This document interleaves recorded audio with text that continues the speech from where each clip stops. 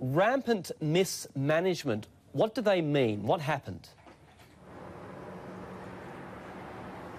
Well, Andrew, the investigators found that there was rampant mismanagement on several different fronts, both at the Railway Ministry, and they said also at the company that produces the signaling technology that was to blame for this crash. Now, this was a highly anticipated report. It was meant to rebuild public trust, and for the most part, the report was relatively transparent. A lot of people were saying that the names were named of people as well as companies. Also, they were talking about how there was a lot of technical detail in this report. There were a lot of diagrams as well, again, all in an effort to try to win over the public and to get the public to realize that the government is doing all it can to really try to investigate this crash fully. The public was outraged back in July at the way the government and the authorities had handled the train crash, and so there's still a lot of skepticism out there. In fact, for the most part online,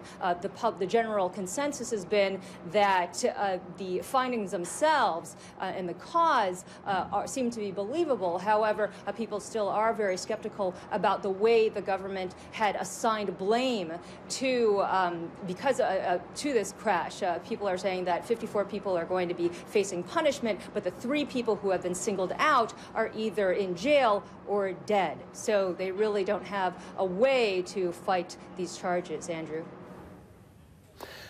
So China says it will continue with its high-speed rail network. What will change in future development, Eunice, do you think, from this report? Is it clear in the report that they are going to do things differently?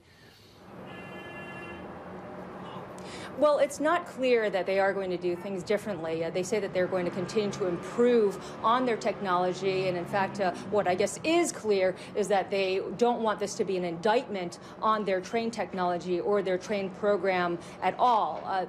For a lot of people here have been saying that this report has also been another reason why they have this report is because it's meant to try to shore up confidence in the industry that they have themselves. Chinese companies have also been looking overseas to try to sell their train technology in the overseas markets, and there's been a lot of skepticism and concern that the signaling technology that was used in Wenzhou back in July is used on a lot of other different lines here, in trains and subways. Well, the report this time said that, yes, that's true, that the signaling equipment has been used in other lines, but they said that back in August, all of those design flaws have been fixed, so this isn't a concern anymore. So again, they don't want this to really be an indictment on China's train technology or its train program as a whole.